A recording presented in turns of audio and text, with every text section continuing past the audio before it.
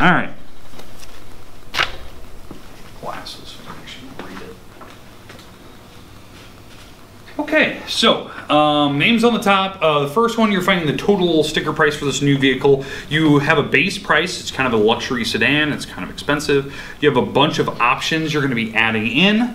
And then you're doing transportation handling to get it delivered. You have to find the total price. Now remember the base price, and then all the options put together, and then the transportation handling. I would say, like, get the options added together first, and then show me what the total is in the very end, so you can show me the parts you're adding. Okay. 2, you're trading in a vehicle. You know the price of the vehicle. You know your trade-in value for yours that you're trading in, and you have a rebate. So you got to find the final price of that car that you are going for. It's almost the deferred price if you think about it. Number 3, you have a down payment you're making on a car. You're making actually a pretty big down payment. And then, so that'll help you find your deferred price of what you're actually going to pay for the vehicle. Then you're going to compare that to the monthly payments that the dealership is offering you. You know, 48 months, you know, for this price. So compare what the deferred price after you take your down payment off compared to the monthly payments, what that gives you. So you can figure out what your total interest is that they're going to pay, that you're paying extra for the car if you decide to make those payments. Okay. So that problem, we're just finding what the difference is? Yeah, you're finding the difference. That'll be the interest on the car, and then you're also finding the deferred price after you make your down payment.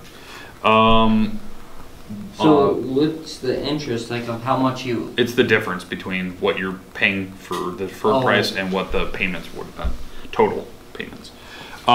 This person is living in a particular risk of an area. They want a certain coverage. They have their certain driving records, so you can see the factor on their policy is kind of higher. You need to figure out what the total they're spending for the 6 months. You don't have to divide by 6, just tell me what their total policy is. Remember, use that factor on the very end.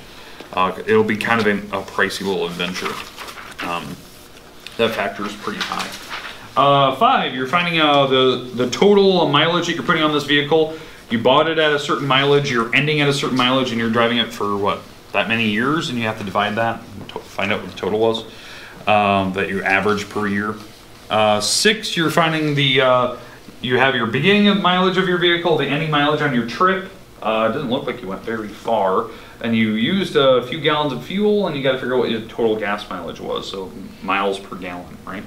Number 7, you have a certain rating for your fuel efficiency for your car. You have a certain size tank. How far can you drive on that? If you do the math, you should be able to figure out how many miles you're going on. Number 7.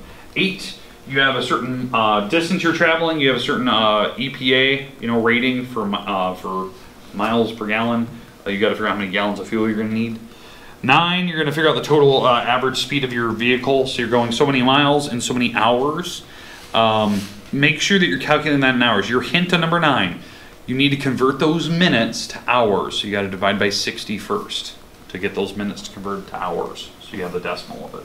Then you can find the miles per hour, divide those, right? 10, you have a distance, you have a certain speed that you're going, an average speed. You got to tell me how many hours you went on this trip. I want hours. It's going to be in the decimal form. If you want to change to minutes, whatever the decimal is, you multiply by 60, so you can figure out the minutes. 11, I finally got rid of that weird miles thing that I had printed yesterday. I don't know why that was on there. But you have a price per gallon. You have certain gallons that you're buying for this vehicle. It's a pretty large vehicle, so it's probably a truck of some type or SUV. It's taking a lot of gallons of fuel. And the gas price is pretty cheap, but I want to know how much you're paying total for that vehicle. And then number 12, you're finding your parts for the cost of repairs. You're replacing the radiator in your vehicle. You have certain gallons of antifreeze. You're putting in new plugs into your car. They have certain prices for each one. The 2 gallons of antifreeze, number 12, that is that $6.99 is price per gallon. So each gallon you're buying is $6.99. So $6.99 each. And then you're going 2 hours of labor, and the labor is kind of expensive on this one.